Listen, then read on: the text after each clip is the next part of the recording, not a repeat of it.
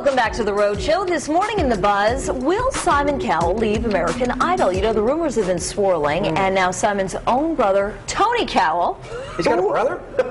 It's like, what's Brad Pitt's brother's name? He's Who got a cares, brother? right? Brad Pitt. You know? Tony Cowell says, yes, he will. During Tony's weekly podcast, which apparently he has, called The Cowell Factor. Where can you hear that? I don't know, who cares? I don't know, because, you know... Brad Pitt's brother. Yeah, exactly. Oh, that's unfortunate. Mooch Pitt. Oh, wow. The Cowell Factor. Yeah, he said the upcoming 9th season of the show will be Simon's last. Maybe Simon threw him that bone and gave him that exclusive, you think? Well, maybe. Correct me if I'm wrong, Yeah. and I usually am, and you guys always correct me. So, you know, at the risk of that happening again, did he not just sign like an $800 million contract? I thought too. Yeah. But here's what I'm thinking. And how long was that for? Wasn't that for some time? Originally, yeah. But what I'm thinking is either A, you know, wasn't that why Paula was so mad and left? Yes, exactly. I remember that. But the thing is, he may have signed a contract with the production company that produces American Idol, X Factor, and a number of Britain's Got Talent, America's Got Talent, and so if he did that, he was probably free to flit around to each of the shows. But I can't imagine that Fox, if they're going to pay him that money, would allow him that loophole. Is it Fox Except paying? that I don't think it's Fox paying. It's not Fox paying, but yeah, Fox has to be involved because it does. Fox got to pay somebody. But you know, they may want this X Factor show to be brought in and to be the next big craze. You know, so maybe that's the arrangement. Well, X Factor, I actually watch X Factor. That's a big chance you're taking. Yeah, it is. This is a known commodity. Yeah. Well, here's the thing.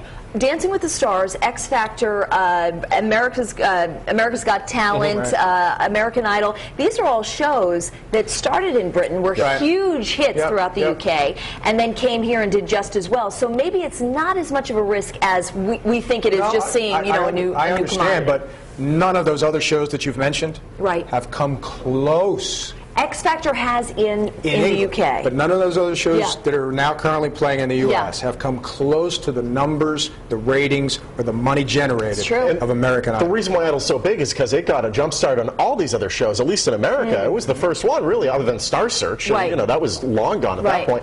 To start another show when there's a deluge of shows just like this. Well, here's my other question. Do you think that this show will be able to exist and to carry on without Simon Cowell? Because he is Mr. Scowl Man, you know what I mean? No, he is the show. That's why they paid him whatever it was. I think it was $70 million. More than everybody else. You know, 5 times, 6 times what they paid Paula. There's no way. In my mind, there's no way. Yeah, I agree. The only person I think could maybe be in there for a couple of years is Nigel Lithgow from So You Think You Can Dance. Even then, it's going to be done in 2 years. That will never survive. But Nigel, I just don't like that guy.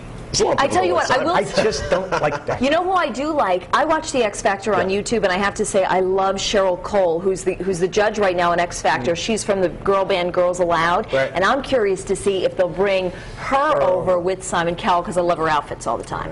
I don't know if and, you know, that's crucial to me. Hey, Courtney, we're curious about your opinion. Do you think that American Idol can exist without Simon Cowell?